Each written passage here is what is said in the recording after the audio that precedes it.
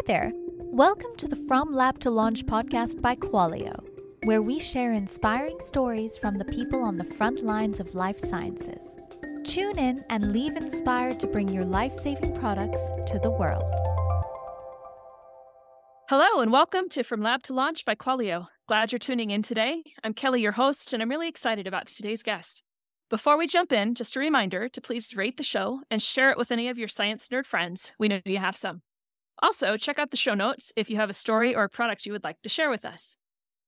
Today, I'm excited to welcome Keith Woods, Chief Operating Officer at argenx, to the show. Keith has been in the biopharmaceutical industry for over 25 years in roles that span the globe and have increased in responsibility. You can read his full bio in the show notes, but we're delighted to have him here today. The team at argenx has created an antibody innovation ecosystem where pioneering scientists and antibody engineers work side by side to accelerate the discovery of novel targets, disease pathways, and differentiated therapeutic antibodies. We'll get more into their discoveries, culture, and how our listeners can bring about innovation by focusing more and more on the patients. Keith, thanks for joining us today. Welcome to the show.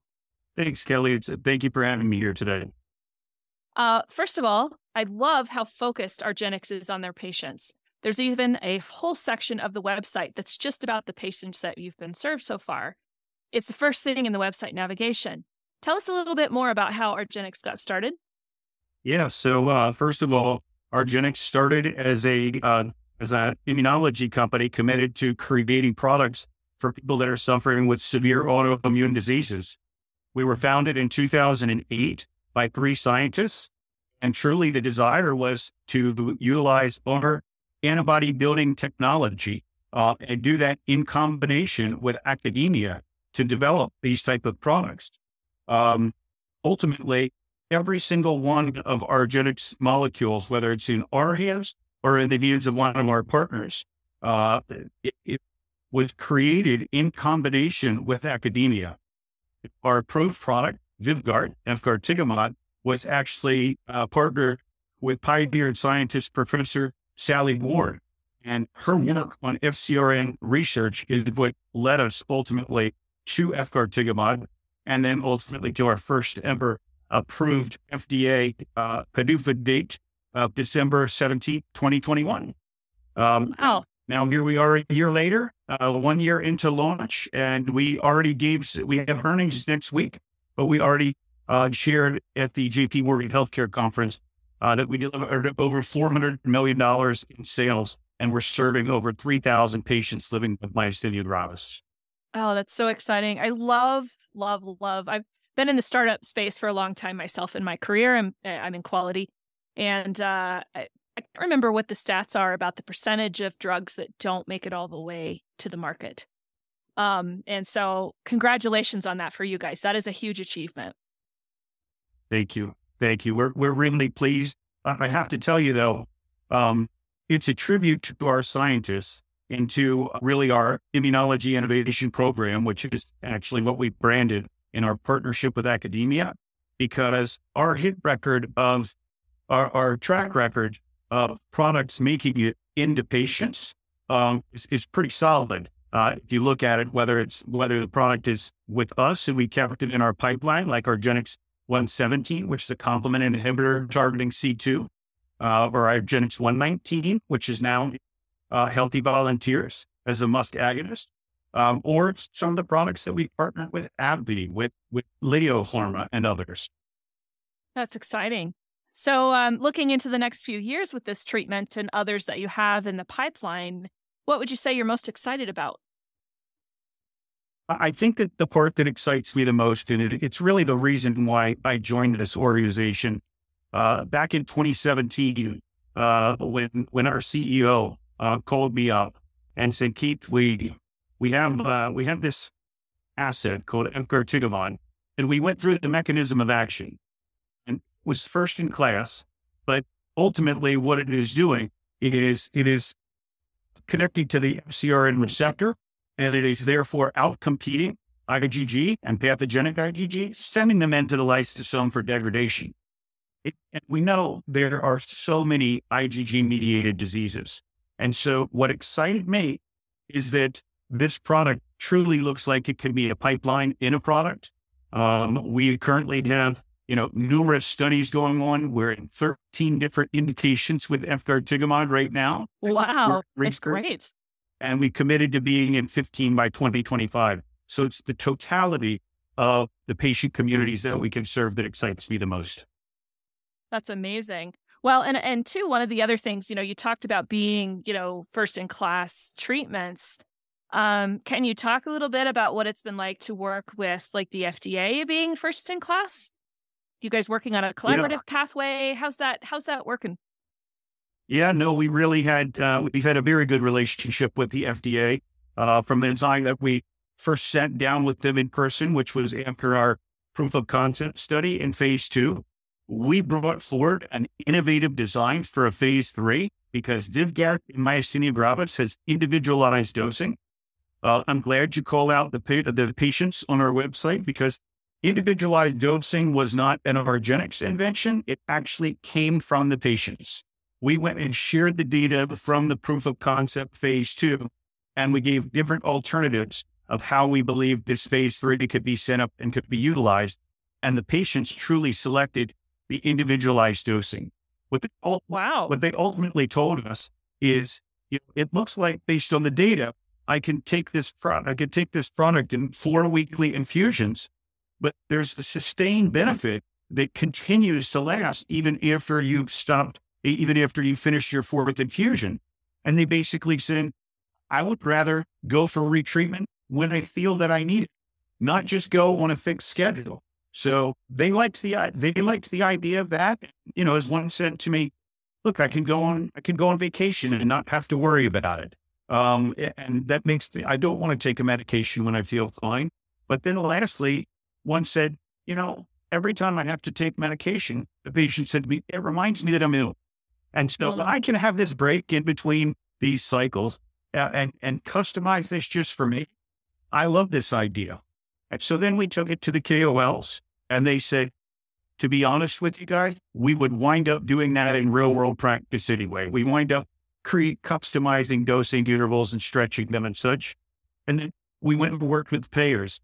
And the payers really loved this approach because instead of just having to pay for a product because we studied it, a certain way, they're paying for a product when the patient's really benefiting from it. That's incredible. That's an incredible story. Because among the myriad reasons why drugs can't get to market or don't perform well once they get there, having the patient feedback, the quality of life measures, all those kinds of things is one aspect. And then certainly the payer aspect. I was talking with another gentleman on the pod last week, and we talked about this whole idea of understanding, what's the payer pathway look like? What is your reimbursement? All that kind of stuff. On the medical device side, I feel like we just don't do enough upfront to consider that. I love that you guys have brought that all in. Did you bring that in as part of your phase 3, or was this sort of like specialized study pathways that didn't necessarily fit that mold? So we actually took it to the FDA, and the FDA said to us in the meeting, they said, don't you want to make this easier on yourself and potentially just dose your product every other week or however you see fit? And one of the neurologists that was at the FDA, he said, actually, this is how we use other medications in this disease. We customize the dosing interval. They just want to do it on label, which is makes a big deal, for my commercial team, because we can speak to individualized dosing because that is how our label exists. So yeah, that's perfect. It can happen with other products, but most of the time it's because the physician and the patient have created it themselves, not the company. Definitely. Yeah. I feel like people don't, obviously the regulatory people understand very well this whole notion of, what you study is what ends up on your label and you can't do anything outside of that. But I feel like the broader public doesn't understand that, right? Why can't I just take this when I need to? That's how it was proven out in the clinical studies, right? So, this is, sorry, I don't mean to rabbit hole too much here, but this is really incredible to me, given what I know about how clinical studies normally work. So I love that you guys are innovating here. That's really exciting. Yeah, thank you. Let's see. So I guess, we talked a little bit about the pipeline, and you've got a huge pipeline going. How are you prioritizing that? Or, did the pandemic have any impact on the speed of your pipeline and the decision making around what things you were going to try to get through? Yeah, I mean, a couple things. I think, first of all, with our pipeline, what we have began to do is we began to develop our organization all the way from our R&D all the way through commercial into franchises. So, as you know, we're currently in the neurology franchise with myasthenia gravis. We're expecting a readout on another neurology issue, CIDP, in Q2 of this year. And so it fits into this neurology franchise. We've also started a franchise in derm for blistered skin disorders, whether that's pemphigus vulgaris or bullous pemphigoid. We now have one in hematology, where we've already had a successful phase 3 ITP study with efgartigimod. And now we're waiting for the readout of our subcutaneous efgartigimod in ITP. That'll be in the second half of this year, and that will fit into our hematology franchise. And then the last one is a nephrology franchise, because we're currently studying both efgartigimod and argenx 117 into various nephrology disorders. Nice. That's very exciting. I love to, again, drawing on my own experience in the startup space, you guys stayed focused on getting the one into market and then have expanded your indications. And that's a good study in how it should be done, in my opinion. Yeah. It's been a beachhead, right? We took a beachhead strategy, established, and then grow from your strengths instead of having to go back and recreate the wheel every time. Definitely. Well, you touched on it earlier, a little bit about the culture there at argenx. Everyone's a co-owner. Even the name comes from an ancient myth about teamwork, right? Yeah, it sure does. I mean, argenx was created from the ancient myth about the Argonauts. And if you're familiar with the Argonaut story, this was a group of people that set out in a very small boat on a mission to capture the Golden Fleece. And what this story is about, it's about not having any stars, having all team players. And together, a group of people aligned and focusing as a team can accomplish the unthinkable. And ultimately, the Argonauts did. And that's how we built our company. Our culture is not about rock stars. Our culture is really about, we are all in this together as a team. And this goes from all the way from the bench, all the way to the bedside with the patients. And then it's cyclical, because we take it from the patients right back to the bench. It's been one of the most positive experiences I've had in over 30 years in the industry, of really seeing a group of people that there's not a, this is my department and that's your department. It really is the group working together in the best interest of the end result. And the end result is ultimately to serve patients. Absolutely. And you can see that all over the website with the company information for sure. That's a beautiful thing. What advice would you give others who are early in their biopharmaceutical careers or are trying to start a company in this industry? Yeah, I mean, the first thing that I think about in starting this, just don't put everything on your own shoulders. Really look to learn and collaborate with others. We can't all be experts in everything. If you pick your area of expertise, for example, our scientists are expert in creating antibodies. This is what we've done for our company and for others, but we are not experts on the actual disease biology. That's why we team up and truly partner. Don't just use the word partner, but we co-partners with the experts in these various disease areas. They help us even select what is going to be our lead antibody that we will then move forward with into a various disease. So that would be the first thing that I would advise. The second thing, and what attracted me to argenx, is you got to follow the science. It can't be based on emotion. It's got to be following the science. It's data driven. And that was the two methods that the company talked about before I joined, which was, science-based, data-driven. When I came here and joined the group, that's when I add and patient-centered, because, they were most of our employees at that time, 82 people in Belgium, they were all working in the lab. Yep. It's good to remember to look up once in a while, right? Look around, You know, see what's going on. It's been really special because bringing the patients back to our scientists. You know, at first when we started doing this, they were like, okay, that's interesting. Now they're hearing from patients that are on Vyvgart and having tremendous results. And now they connected the dots all the way through. And it gives them great pride in the work that they are doing to see the difference that they're making, in somebody's life. Somebody that told us, I was in a wheelchair and, was brought in to get my infusion in a wheelchair. My second infusion, I was brought in my wheelchair. The doctor told us this was the lady in Germany. She rode her bike to her third appointment. Right? Wow. So wow. You're talking about really having a serious impact for people. That's incredible. Yeah. And there's no better motivator or feedback for anyone at a company to feel like you've really, I think a lot of us get into life sciences because we want to help others. We do want to change the world in some way. Maybe we don't all want to be doctors, but that's a really powerful story. Thank you. If you could go back to the start of your career, what would you tell yourself based on what you know now? Oh, boy. What would I tell myself?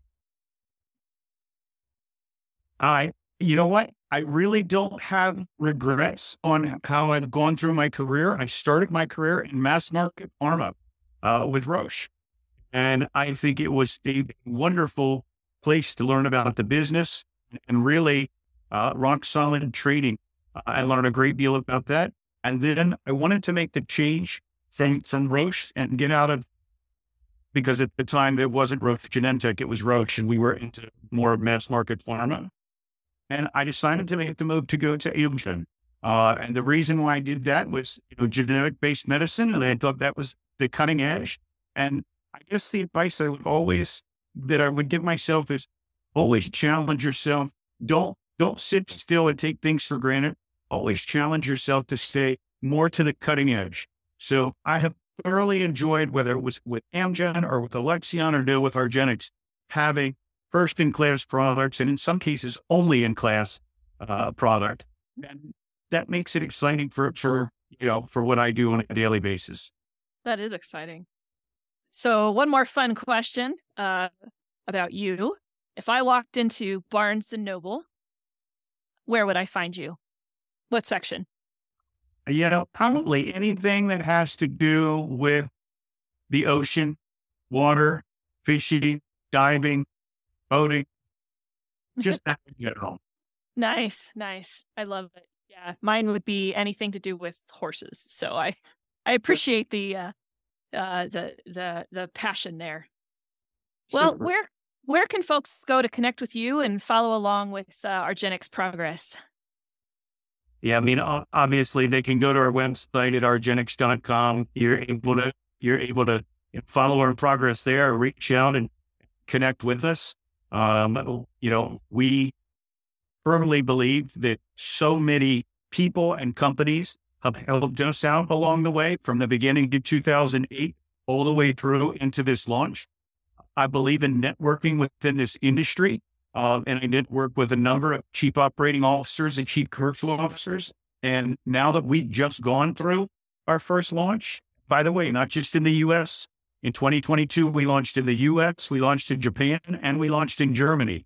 So a pretty nice accomplishment for a company that's commercializing for the first time ever.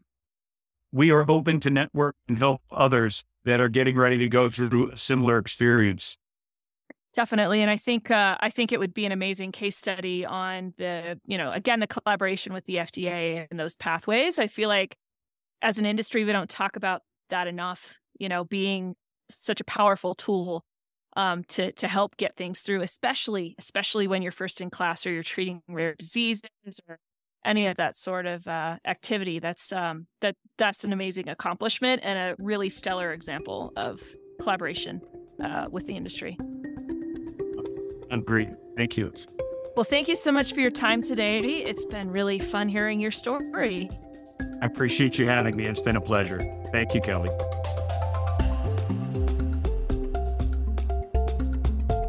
Thank you for listening to this week's episode of From Lab to Launch. brought to you by Qualio. If you like what you've heard, please subscribe and give the show a positive review. It really helps us out. For more information about Qualio, our guest today, or to be a guest on a future episode, please refer to the show notes. Until next time.